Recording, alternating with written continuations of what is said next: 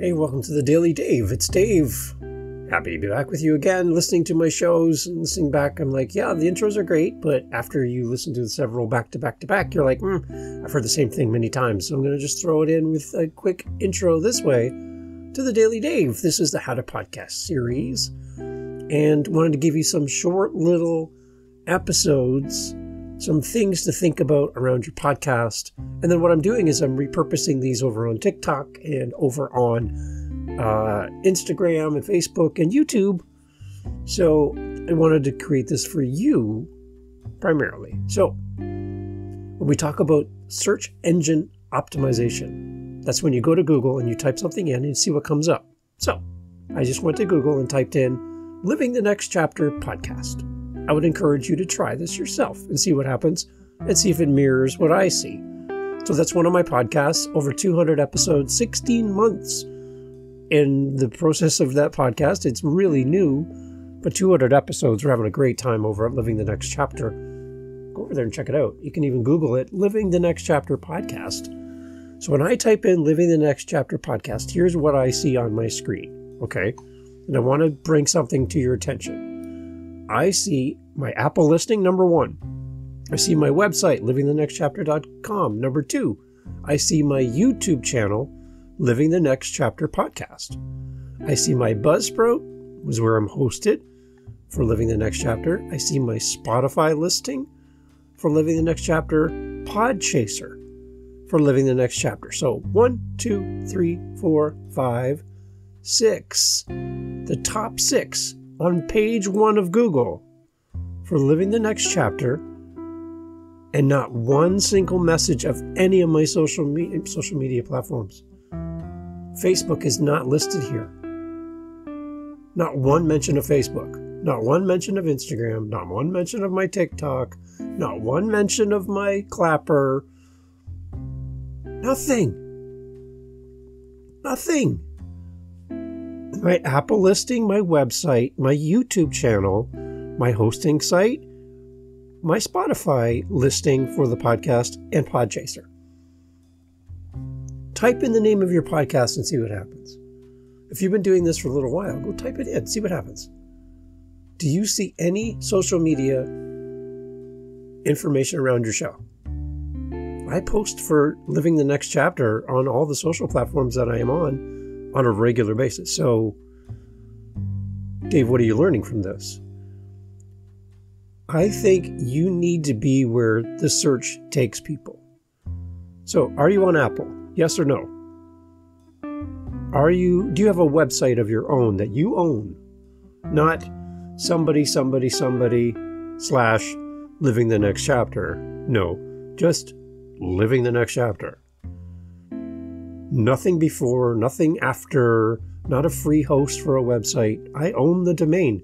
There is only one. livingthenextchapter.com. There is only one, and it's me. I own the website. I own the address. Living the Next Chapter podcast on YouTube. Number 3 on my search. Is your podcast on YouTube? It isn't. Okay, well, we need to talk. I can help you with this. It's simple. You take a playlist, put all your episodes in there, and then you convert that to a podcast, and it shows up in search, people. It's on the page. It's in front of me on Google. Number 3 is YouTube, Living the Next Chapter podcast. Buzzsprout supports the podcast, and that's where my host is for my show. I love Buzzsprout.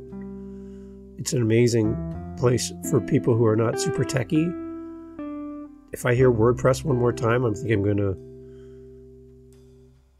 yell. WordPress, whatever. I have a website that I built myself through my host on GoDaddy, and it's serving me so well. My gosh, whatever. So Living the Next Chapter is hosted on GoDaddy. Again, I love it. It's a really great website. I'd highly recommend it over all of the other sites out there. To buy a domain, again, buy your domain, buy the address. Don't use a free place.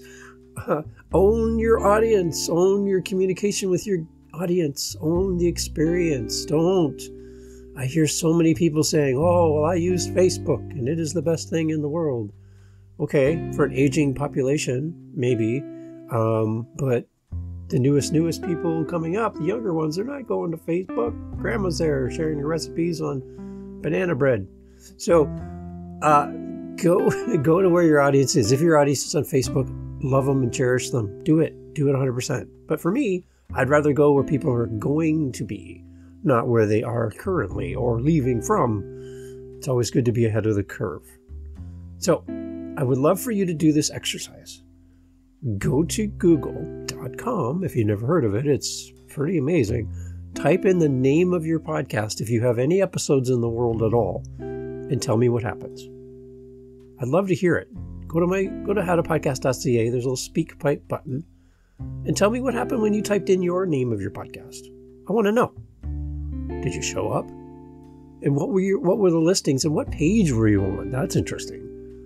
So for me, I was quite impressed and happy to see that the top 6 listings on page 1 of Google for Living the Next Chapter are all listed there. There's no one else, just me, little old me,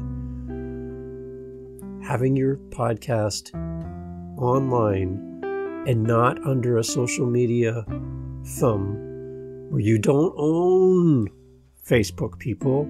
It's free. If it is free, you're the product. Sorry, you're the product. Own your real estate. Stop renting land on social media. Use it as a tool, but don't live there. Okay? Maybe think of a vacation house, like a place you go to hang out, but you don't actually live there on a day-to-day basis, because anytime the landlord could show up and say, you know what, Facebook's not working out for us, we're going to close up shop. Then what are you going to do, people? Again, go to Google, type in the name of your podcast. I would love to hear where you rank, where you are, and how we can get you in the top 6. Hey, it works. I'm doing stuff and it's working, and I would love to help you be found. Because again, it's not one listing here for Facebook mentioning my podcast. So if you're putting all of your trust in Facebook to be found for your podcast, you're not going to do very well, and you need some help. So please reach out. I would love to have a conversation with you and work with you to be found on this beautiful, wonderful place called Google, because it works. And I would ask you to try it yourself and see how it works for you. Type in Living the Next Chapter podcast into Google and let me know what you see. For me, top 6 are right there. Apple, my website, YouTube, Buzzsprout, Spotify, and Podchaser. Some thought for you today. As you build out your website, as you build out your show, I think you need a website for your podcast. That's my advice, and I can help you with that. Reach out. Let's have a conversation. Thanks for listening to the Daily Dave. More episodes coming. I really appreciate you guys. We're way over almost 6,000 listens for their podcast in a very short amount of time. I know I don't like to brag about any types of numbers, but I know to some people they're like, that's not very many, Dave. For me, it is because I'm connecting with great people around the world. And I'm happy if one person listens to the show. One. And if I can have a conversation with that one person, all of this is worth it. I'm not here to sell you a mattress. I'm here to help you with your podcast. Thanks for listening to the How to Podcast series and the Daily Dave. More episodes coming soon. Get out there and do a podcast. And I can help. Take care. Talk soon. Thank you for checking out the Daily Dave. We hope the podcasting tips and support you received added value and helped you to get your message out there.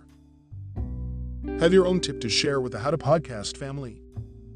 Head over to our website and use the SpeakPipe recorder right there on our site. Your 90-second message will be used right here on the show. Remember, the only person in this entire world that can create your podcast is you. It is your podcast. Do it your way, and if you need help, contact Dave on howtopodcast.ca. Thanks for listening.